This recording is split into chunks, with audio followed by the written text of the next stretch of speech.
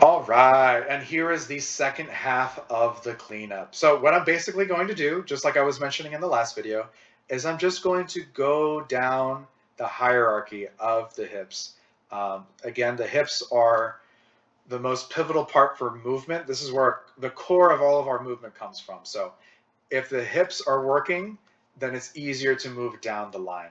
I would never start with the furthest ligaments from the hip, because more often than not, you're going to have to change those at a later time after you've changed the hip. So the first thing you want to do is clean up the hip. Now that I have my hip controller cleaned, I'm going to go down the line, make sure these are all good. These are looking good. So now I'm going to go up the spine. So I'm going to go onto the rotate. Let's just see what happens. This is an interesting heel. Let's see what happens if I were to delete this. Not a huge difference. But it does feel a little too samey on the timing. So let's see what happens if I were to keep that. The timing does feel better, but I think by cleaning up some other ones, we'll see what real effect that it has. So if I do have this timing here, let's just see what happens if I were to delete this one. Not a huge difference. If anything, I actually like it a little bit more. So now that I have that, okay, here's something that I definitely want to avoid wherever possible. I have kind of a plateau right here. Generally speaking, I like to avoid having a plateau. So let's just see what happens if I were to keyframe this and maybe have a little bit more of a curve. So if I were to make a curve,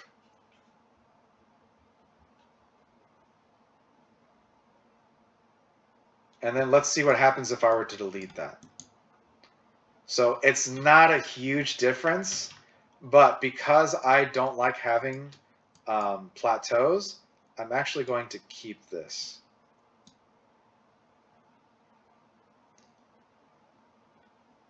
Perfect. Okay, so now that I have that, and honestly, the rest of these curves are actually looking pretty good. Let's go over here to this one. Let's see what happens if I were to delete this curve. Nothing, almost nothing. So there, that's exactly what I'm talking about in regards to cleanup. I didn't need that frame there, so I'm going to delete it. So now I'm going to go up the spine, go over here. Here's a prime example of like all of these keys that I don't need. So let's see what happens if I delete this one. Not a huge difference. So if I delete that, I could probably delete all these as well. And look, not a huge difference in my animation. So let's just see what happens if I were to delete it again. Not a huge difference. It actually comes down even more, which is something that I kind of like. Okay, so let's see these frames right here. I don't think I need this frame. Let's see what happens if I delete it. Nope, nothing happens. That's gone. Now, this is a prime example of one I don't need. Because look, it's pretty much going down the slope. So if I delete it, not a huge difference. So now that I have that clean, that's looking good. I'm going to go down to the rotate Y. There's nothing there. Rotate Z, nothing there. Perfect. So I'm just going to go up the spine.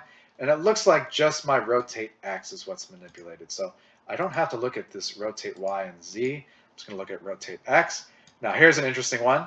Let's see what happens if I were to delete this one. Nothing happens. So I'm going to delete that. How about these two? I'm going to go down the middle. Let's see what happens if I delete them both. Not a huge difference. So yeah, not a huge difference. I'm going to have them deleted.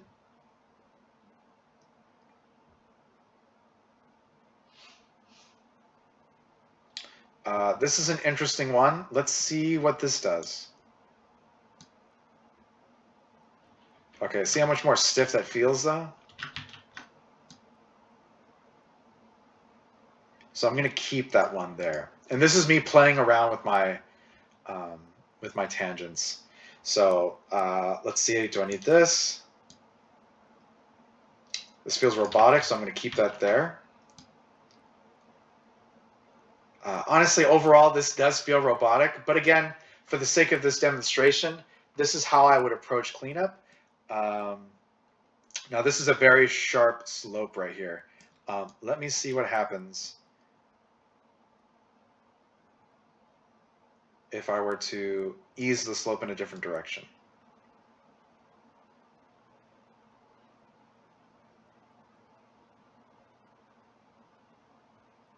So that actually feels better.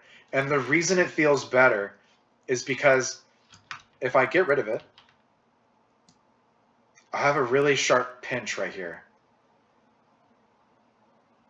And even looking at my controller, you can see that my spine is working at a much different rate right here.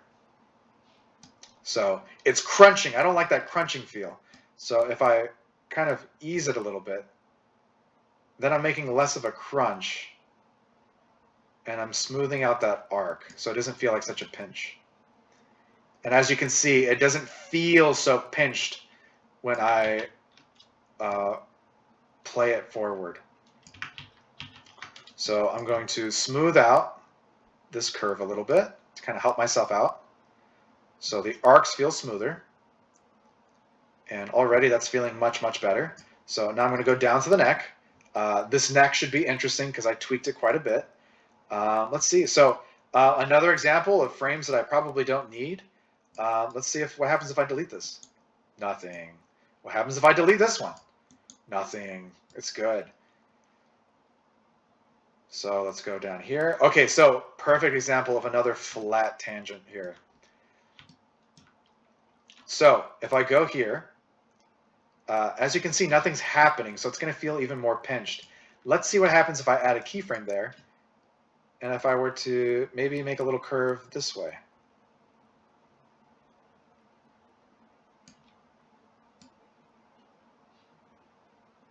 So I'm adding a little bit of movement in those frames so it's not so flat.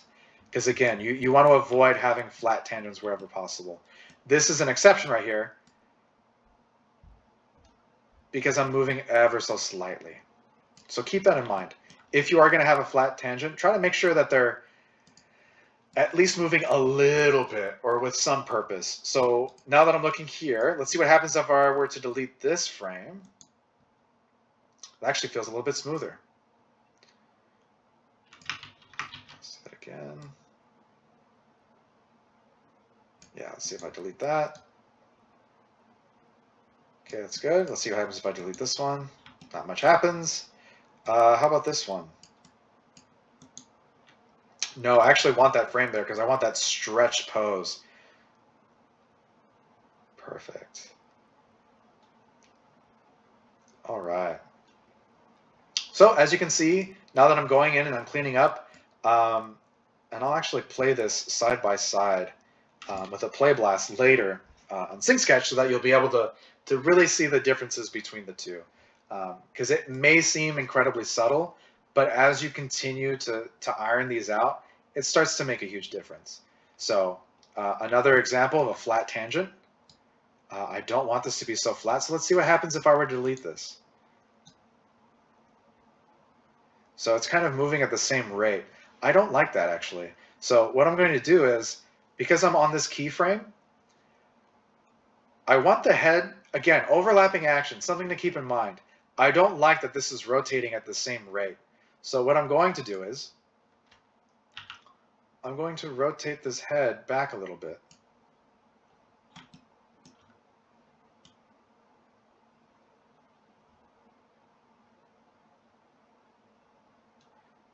And I'm going to push that further by having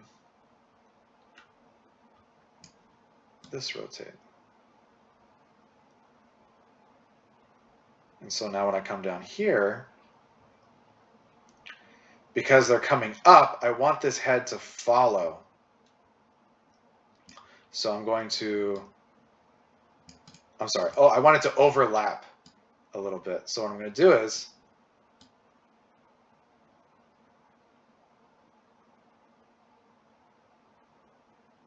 I'm going to have this spine curl over a little bit more.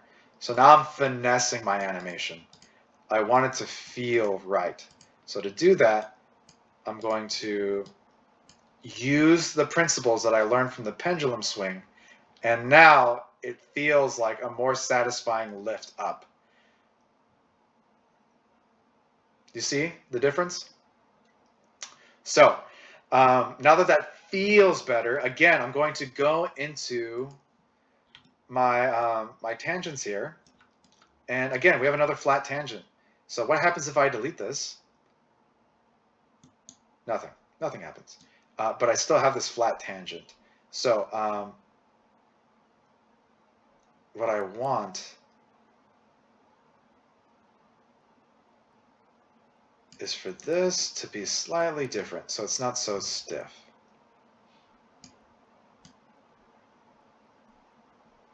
And this actually feels pretty good because I'm dipping my head a little bit and it's dragging up because force is working against it.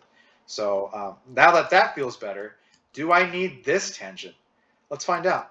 So it doesn't make a huge difference, but I'm going to delete that.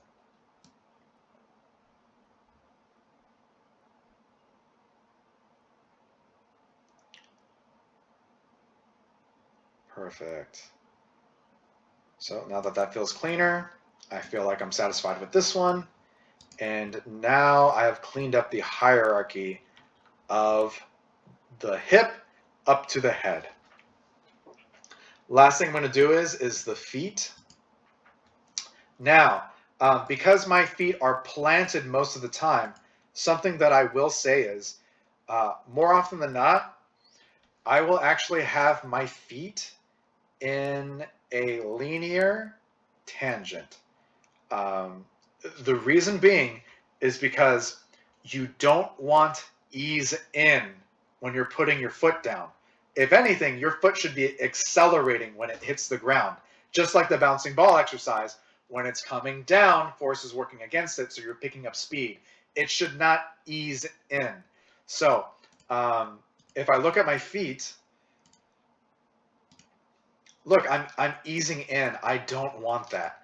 What an ease in is, again, for everyone who's unfamiliar, it's when your curve slowly becomes a flat line. The longer the line, the more it will ease in. So, and you don't want that with feet. Usually when you're moving your feet, you don't ease into your plant. So what I'm going to do here is I'm actually going to manipulate this tangent a little bit. I'm going to break the tangent here by going here to break tangent. And now I can manipulate these separately without having to worry about it changing the other one. So look, this is one of the few times where I'm going to want a pinch right here. Because you can see it's easing in and then immediately stops. And you know what? Maybe I do want a little bit of an ease in. So I'm just going to move it up a little bit.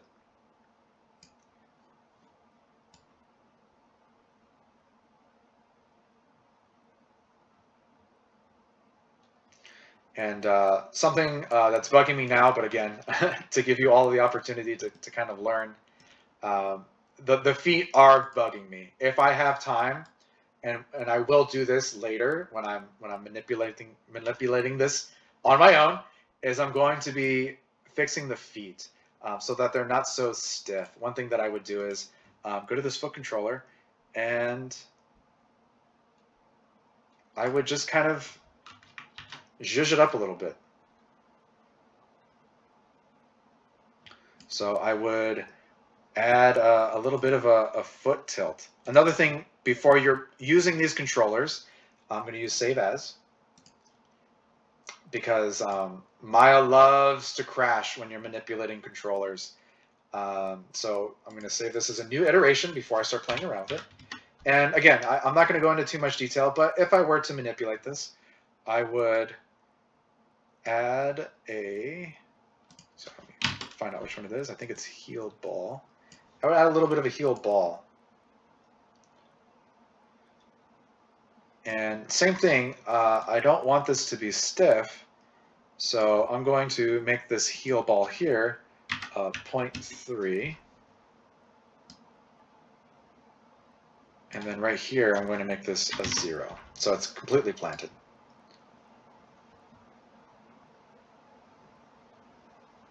And honestly, that feels incredibly robotic, but I would play with that at a later time. But just so you know how to use this channel box, if you so choose, for your feed as well. So I'm going to cut that. Let's see, I'm going to re-zero out that frame and re-zero out this one. And back to cleanup. I feel like this is in a good spot. Again, I'm going to turn off my NURBS, turn off my HUD display by clicking Show, scrolling all the way down, and I'm going to click HUD. Take a quick screenshot of that for those in class, so you know what that looks like. Okay, perfect. So now I'm going to play this, and let's just see how it feels. All right, so I would say that I'm satisfied with this cleanup. I am going to go back, and what I would honestly do is fix the timing, the spacing, the flow of movement, the feet, make some more asymmetry. I would tweak the curves, and I would add a little bit more so it doesn't just stop at a flat rest. That way it feels like a living, breathing character. But I would consider this to be done for the sake of this demo. And that's how you would approach cleanup. So that is the end of this video. Hopefully this is helpful. Again, this is what I would not consider this complete work. I'm going to go back and clean this up, but at least you know how I approach cleanup in the graph editor to make the animation look even smoother without sacrificing some of the keys that we put there to emphasize timing, spacing, and the principles of animation. So hopefully this helps, and yeah, happy animating.